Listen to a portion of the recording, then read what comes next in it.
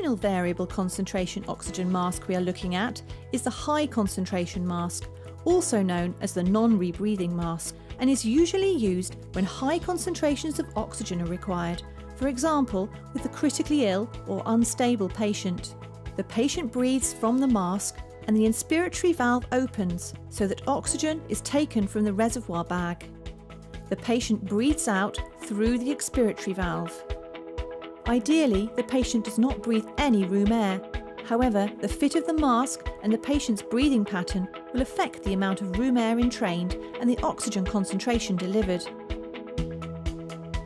The improved fit achieved with the new generation of intersurgical Ecolite masks minimises the amount of air that is entrained through the sides of the mask, and hence oxygen concentrations greater than 80% can be delivered to the patient. This improved performance, however, makes it necessary to include mask safety valves. In the event of the oxygen supply failing and the reservoir bag emptying, the safety valves will open, allowing air to enter the mask and the patient is still able to breathe.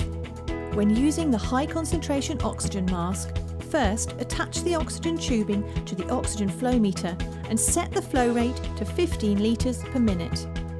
Occlude the inspiratory valve, being careful not to damage the valve and allow the reservoir bag to fill.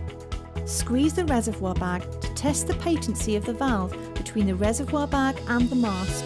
If the reservoir will not empty, discard the mask, choose another and test again. Refill the reservoir bag and place the mask on the patient's face, obtaining a tight but comfortable fit. Adjust the oxygen flow rate so that the bag deflates by no more than 1/3 at the end of inspiration.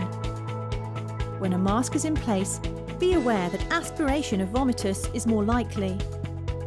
An additional feature found in some high concentration oxygen masks is the RespiCheck breathing indicator. Respiratory rate should be recorded in anyone requiring oxygen therapy, and yet it is often inaccurately estimated and poorly recorded. The RespiCheck features a ball contained in a clear plastic tube which acts as a visual indicator of respiratory rate. The flow of oxygen into the mask pushes the ball to the top of the tube. The negative pressure generated by the patient's inspiratory effort pulls the ball to the bottom of the tube, giving an instant visual notification of each breath taken.